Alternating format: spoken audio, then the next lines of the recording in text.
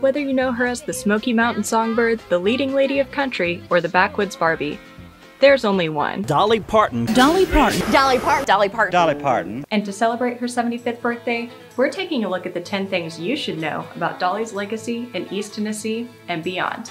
Number 1.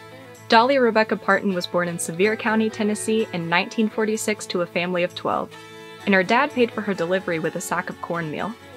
Number 2. She got her start on the Kaz Walker Show in Knoxville, and did her first performance when she was just 10 years old. Number 3. She's been a member of the Grand Ole Opry for more than 50 years, and her first appearance was actually 10 years before she became a member when she was just 13. Number 4. She has written thousands of songs.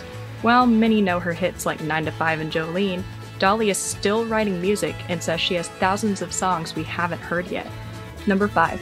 Dolly is constantly giving back to the community, because this Smoky Mountain girl never forgot her roots. Just to name a few. She raised funds to help hospitals in Pigeon Forge, set up a scholarship to reduce dropout rates at local high schools. The American Eagle Foundation, which rehabilitates bald eagles, is based at her theme park Dollywood. She established the My People Fund to help the community recover after a devastating wildfire in 2016, and most recently, she helped fund research for Moderna's COVID-19 vaccine in Nashville.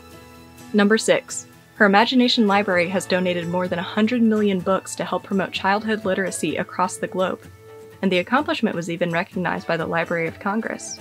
Good morning, everybody, and welcome to Dollywood! Number 7. She basically turned Pigeon Forge into an East Tennessee entertainment empire with amusement parks like Dollywood and Splash Country, the Dreammore Resort, and dinner theater shows like Pirate's Voyage and Dolly Parton Stampede. Number 8.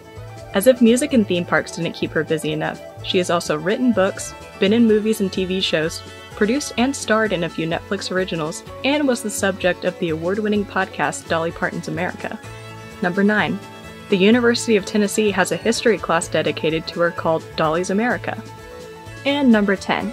Fans just can't get enough of Dolly. Murals, papier-mâché puppets, pantsuits, art contests, a race car, campers, and even an entire home. It seems Dolly's fans will never run out of ways to show their love to this icon. Well, that's 10. Happy birthday, Dolly. I never doubt anything. I just pray and open my heart and open my mind and work my rear end off to make things happen.